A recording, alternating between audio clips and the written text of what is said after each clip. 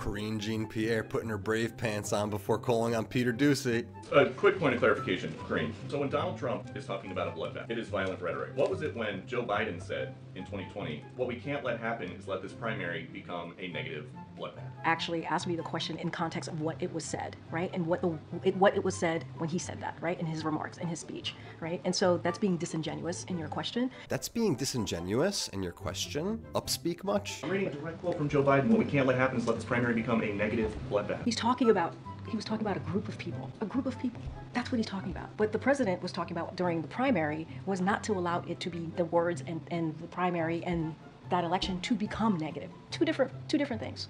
They're not the same. They're not the same. And your question is disingenuous. Trying her best, can only twist and contort words so much until she breaks. You can't trust a thing these people say. Right? And so that's being disingenuous in your question.